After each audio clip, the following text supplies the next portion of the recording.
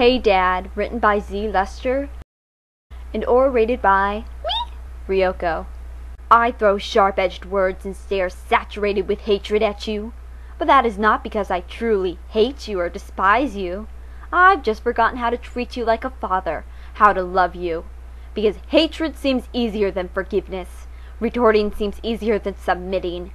Because I've never been shown how I should love you when you've never shown any signs of love. They say that you do, even though you don't show it. They say that deep in your heart, you do. I didn't feel it when I was young, so I took it into my stride that I have a father that probably doesn't care about me.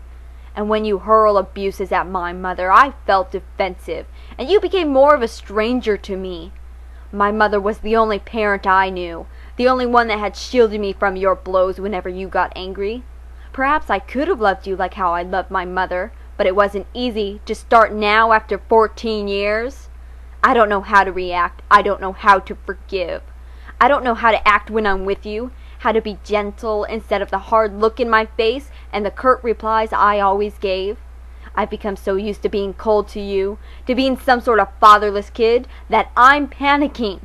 I'm panicking now that I realize that perhaps you did love me, that perhaps you cared, and that you are repenting for all the past mistakes you made, that maybe, just maybe, you are trying to be the father I've always wanted.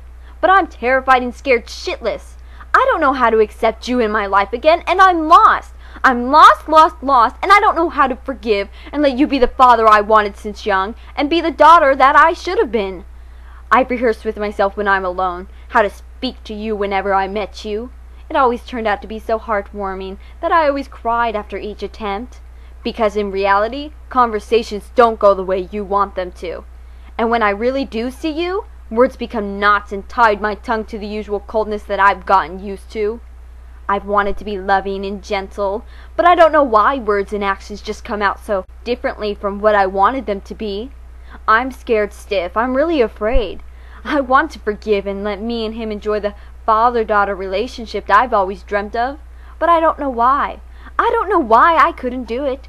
Why does my tongue always seem to lead its own way to the routine of hatred and coldness? I don't feel the hate for him, but I don't feel the love too. I don't know what to feel, and I don't know how to react to his seemingly fatherly behavior.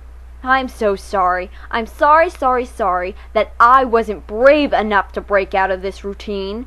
I'm so sorry that I'm hurting you in the way that you've hurt me in the past. I'm so sorry when I know the best out of the two of us, how much it hurts to see efforts wasted and how pleas is ignored and returned with beatings, yet I still do the things I'm doing now. I'm so sorry that I'm such a coward, that I didn't give you a chance to explain your actions in words, to explain why you're drinking so much, why you hurl abuses at me and my mom. Why do you seem so uncaring? I'm sorry that I couldn't utter the words that you must have wanted to hear.